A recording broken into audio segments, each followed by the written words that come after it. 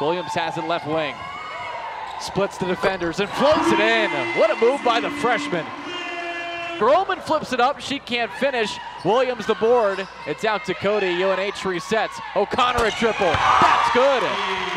And then last year they went 20-11, made it to the semifinals of the America East Conference tournament. Three-pointer is good from Gilwey. That's the first three-pointer of the night for UVM. And they Hunter back. Nice move in the paint. Flips it up and in. And that's really what she does best. Drives downhill, gets inside, and is able to finish. O'Connor spins, flips it up and in. What a move by Avery O'Connor. Michael bust, met by two bodies, kicks it out. A three from Richeson's good. Delavito to Utterback. Three bodies meet her, kick out. Richison a triple, that's good. Kane, nice feed down low. Williams a reverse. Breezy Williams worked so hard on the baseline to get open for that. She was faking one way, then the other.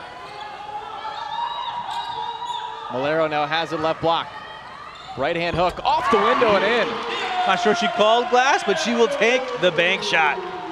Here's Williams in the front court. Spins, kicks out. O'Connor, left wing three, bottom.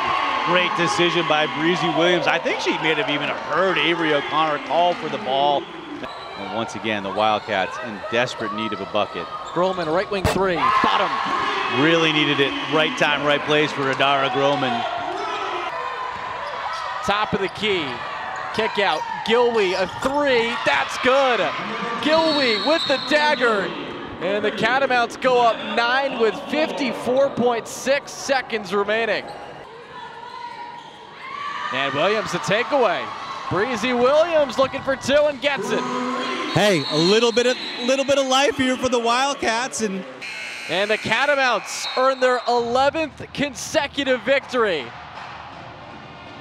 The hottest team in America East continues to roll on. Vermont now 11-2 in conference play, and the Catamounts win it tonight 43-36